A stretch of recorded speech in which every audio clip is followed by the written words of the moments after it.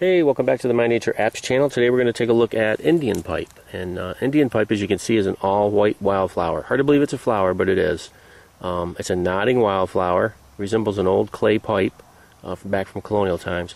But the reason it's white is because it lacks chlorophyll. And like all other green plants that have chlorophyll, they convert the sun's light into energy, which they use to survive. This particular plant, through its root system, feeds on decaying organic matter, and that's how it lives. That's how it gets the nutrients to survive and to grow. Once it's done growing, when it's ripe, it'll turn black in color, be withered. It'll still have that shape, but it'll lose the white color and it'll be more black. It's got a waxy, fleshy texture to it.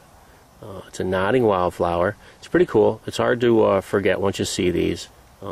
There's nothing else you can really confuse it with that's in the woods today.